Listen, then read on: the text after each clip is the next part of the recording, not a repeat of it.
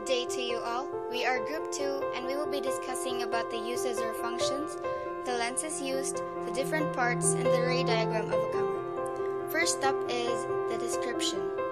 A camera is an optical instrument for recording images, which may be stored locally, transmitted to another location, or both.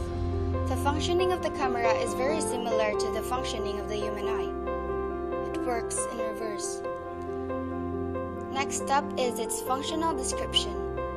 A camera may work with the light of the visible spectrum or with other portions of the electromagnetic spectrum. A still camera is an optical device which creates a single image of an object or scene and records it on an electronic sensor or photographic film. Next up is the lenses used. The lens is the eye of the camera. Its function is to bring light from the subject into focus on the film.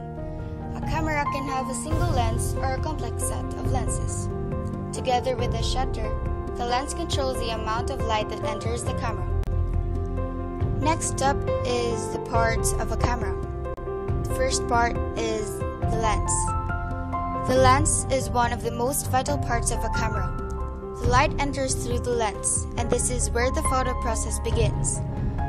They can be either fixed permanently to the body or interchangeable. They can also vary in focal length, aperture, and other details. Viewfinder. The viewfinder can be found in all DSLRs and some models of digital compacts. Body. The body is the main portion of the camera, and bodies can be a number of different shapes and sizes. Shutter release. The shutter release button is the mechanism that releases the shutter and therefore enables the ability to capture the image. The length of time the shutter is left open or exposed is determined by the shutter speed. Aperture.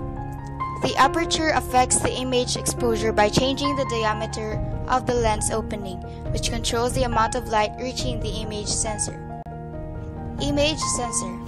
The image sensor converts the optical image to an electronic signal, which is then sent to your memory card.